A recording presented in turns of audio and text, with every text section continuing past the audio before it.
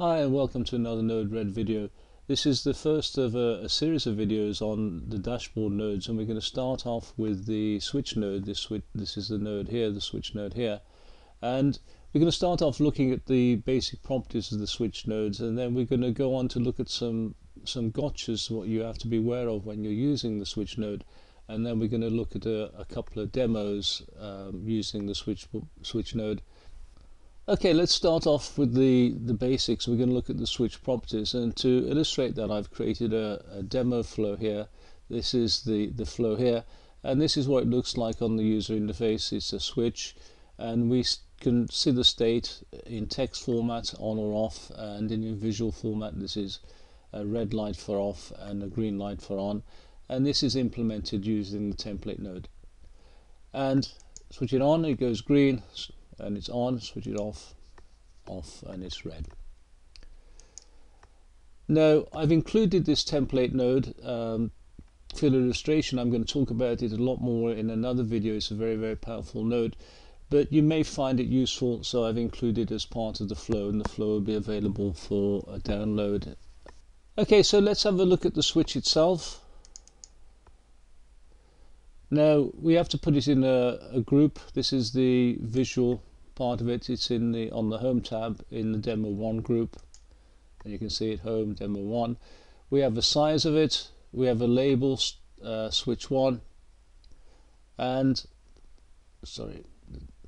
we can have an optional tooltip. This will appear when I actually hover over it, and let's just put something in there. And a default icon, which is the switch icon, which is what you see here. That switch icon here. We can change what this looks like if we want to by changing the default. So we can go for a custom icon. And if we go for a custom icon, we're using Material Designs icons, and I've got the page here. These are what the icons look like, and I can search for a particular icon. There aren't many icons that fit the switch. The radio icon is the only one I found that actually resembles a switch. But to use that, I need the name of the icon. That's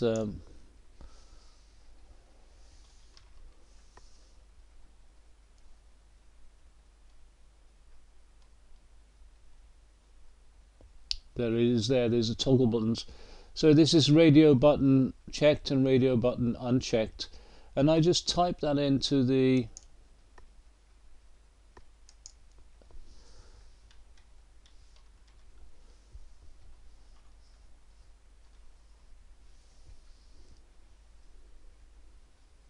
in here, radio button checked, unchecked, and I can have an optional color. I've chosen green and red, and done, and then I deploy it.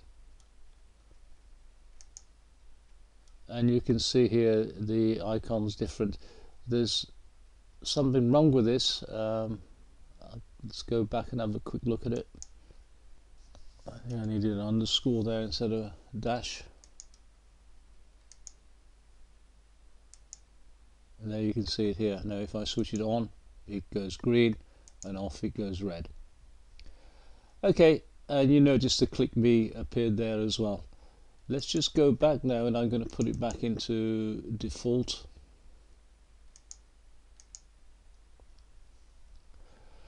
And then we come down to here. If a message arrives on the input, pass it through to the output. So if something comes in here, we pass it on to the output. That is actually the normal setting, but there's a gotcha in that, and you have to be aware of it, and I'll show you in a second when we come to look at another flow. On payload, now I'm choosing to inject a 1 and a 0 for off. You can use true or false, and you can use other values as well in there. And a topic, S1, we're going to use that so we actually can pick it up in a function node to know which has generated the payload, and we can give it a name. Now I've just typed in there main switch, and you might remember back from an earlier video that we got a name here and we've got a label field here. Now the label field appears on the user interface. There it is, switch 1, and the name field appears here on the admin interface, which you can see here. Now usually they are the same, but you can make them different.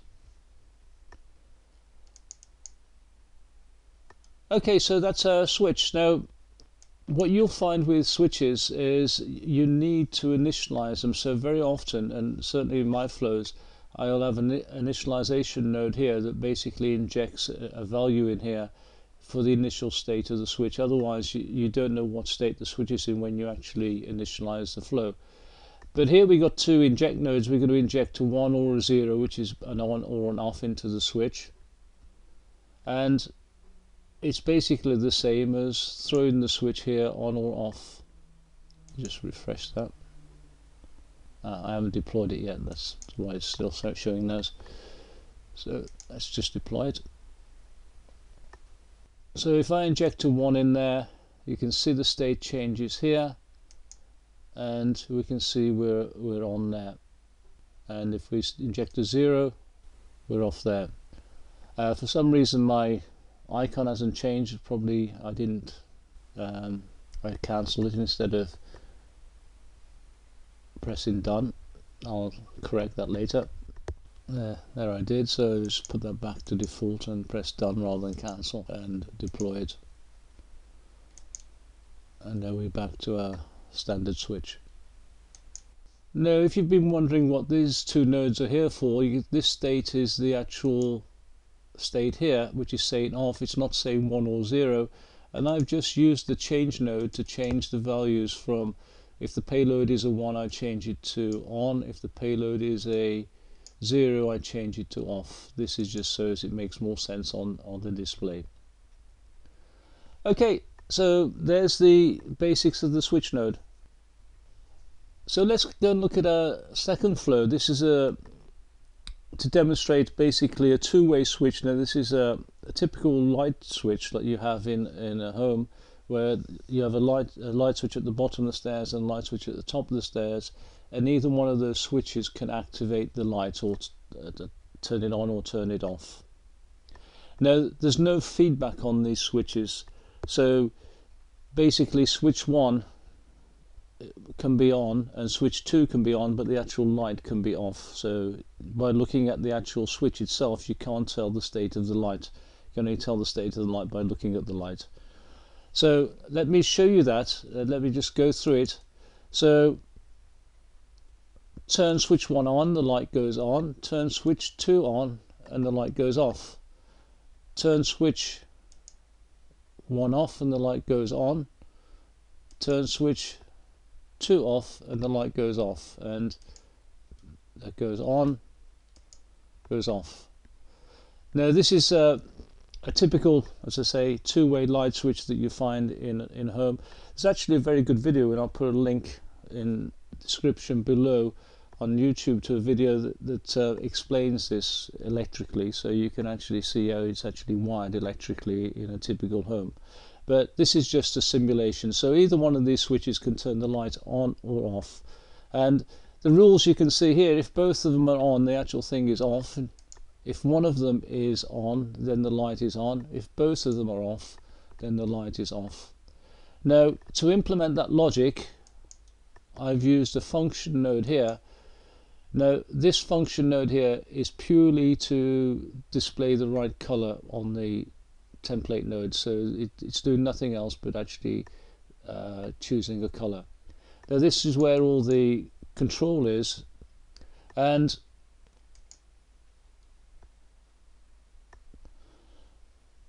what I use is the context object to store the switch state. So we have to know the switch state, so we have to remember what state the switch was in, switch 1 and switch 2. So I'm using the context object to store that state. And you can see here I'm using the topic S1 and S2 for the switches. This represents switch 1, this represents switch 2. And if the topic switch 1, then I set the switch 1 to the payload. And if it's switch 2, I set the switch 2 to the payload. It's quite simple. A little node.log here for debugging. And this is where the logic is. If switch 1 and switch 2, then payload's false. If not switch 1, not switch 2, then the payload's false. if switch 1 and not switch 2 is true, and the opposite is true. And then I set the context object again to save the state of the switch, and I return the message. And that's it. That's the actual function that controls it. Now, you'll notice there's no feedback from the function node into the switches. We're going to look at that in a second in the final flow. And when you start introducing feedback in the switches, that's when you have to be very, very careful. Okay, so let's go on to our final flow here, demo 3. Now, as I said before, it's usual to initialize the switch state. So you normally have an inject node here that starts to inject when the flow starts to set up the switch in its default state. You don't want to leave it without a default state because you don't know what state the switch was left in when the flow was deployed. And you can also see here I've got some feedback. So I've got the function node feeding out into the input of switch 3 and also feeding out into the input of switch 2, and I'll take you through that in a second. And let me just go to the user interface and we'll go and see what that does. Now, the idea of this, and it's an idea that I've actually implemented in real life flows, you've got a main switch, which is this one here. Now, if this is off, then nothing's working, so you can't switch any of these lights on. So I'm clicking here, nothing's happening. Now, if this is on, then you can switch either switch 2 or switch 3 on, but you can't have both of them on at the same time. So if switch 2 is on, you can't have switch 3 on. So I'm clicking, nothing's happening. Now, if I switch 2 off, then I can put 3 on and try and switch 2 on, and you can't. So that's the logic. I'll just put that back there, and if I just take that off, everything goes off. So this is the main control switch. Once that's on, then you can activate one of these, but you can only activate one and not the other. And to do that, I need feedback from these switches, and I'll show you how I've implemented that in a second. There's lots of different ways of implementing it, not just the way I've implemented it. So let's just look at the switches. Switch 1 is set up, and now I'm injecting 1 and 0, topic of S1, and I'm passing through the message from input to output on switch 1, and this is the initialisation message that comes in as false, and it switches everything off when I initialize the flow. Now, switch 2 and switch 3 are set up differently. They're also sending 1 and 0, but they're not set up to send the message from the input to the output. They're going to display the state of the input and not the output. You can option there, state of the input or the output. Now, both of them are set up this way, and again they're injecting 1 and 0, and the topic on this one is S3 and the other switch is S2. Now, if I don't do this, if I don't have it set up like this way, if I actually tick this box here, then what will happen is I'm going to get feedback, and an infinite feedback, and the flow is going to go incredibly slow, maybe even crash. So you have to be very careful when you're introducing feedback into the switch. So basic logic of this is this one goes on, this one, sorry, is off, and it turns everything off. And let's show you that logic in here. And you can see here, again, I'm using the context object. If S1 is undefined or S2, I made a mistake there, this should be S2 and S3, let's correct it from there. Then I set them all to 0. Variable topic is message.topic, pick up the payload. Now I create 3 message objects.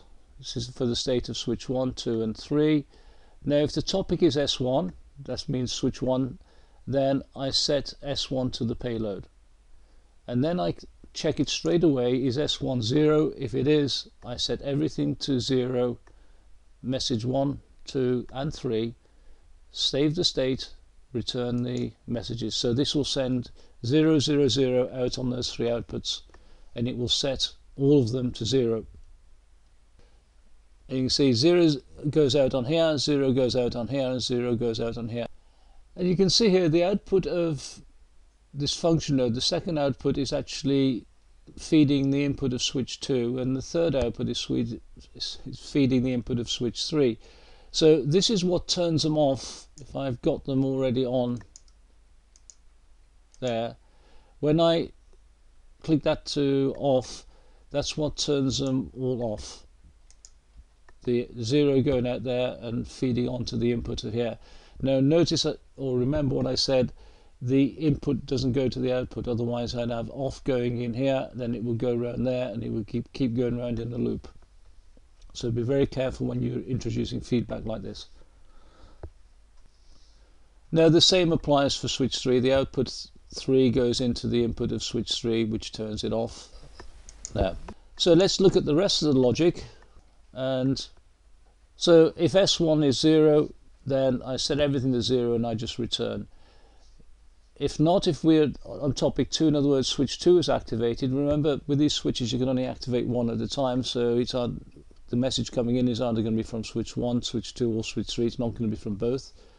So if it's switch 2, then I check if switch 3 is equal to 0, because remember they can't both be on at the same time. And if it is, then I can set switch 2 to the payload. If it isn't, I just set switch 2 to 0. So I basically ignore it. And by setting switch 2 to 0,